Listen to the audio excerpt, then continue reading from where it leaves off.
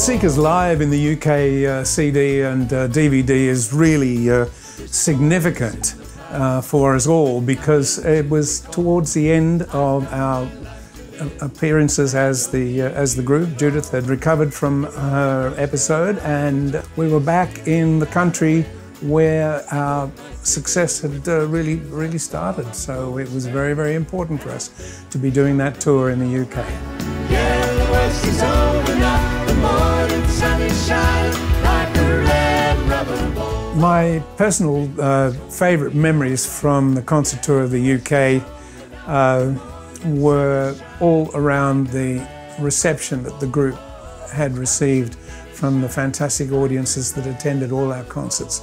It was just a most wonderful, wonderful experience to be able to walk out onto that stage and hear the reception that we were given even before we had struck a note. It was just fantastic.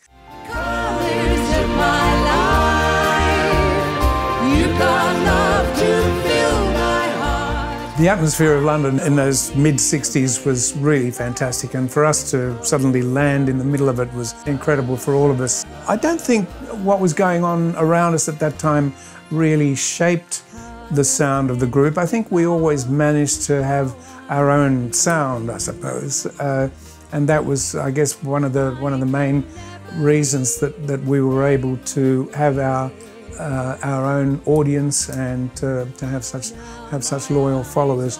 But we certainly enjoyed what we were listening to: the Beatles, Rolling Stones, Kinks, some of the solo artists like Dusty Springfield. I mean, boy oh boy, Cilla Black, people that were internationally famous. In England at that time was really the hub of the musical universe, as far as we could tell. Say goodbye, my own true lover.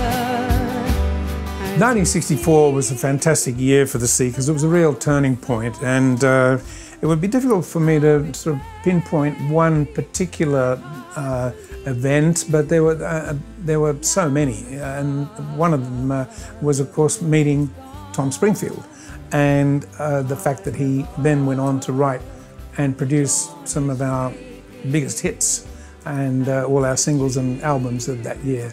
We were very, very thrilled to have that combination. In fact, Tom became almost the fifth Seeker during that early part of our career.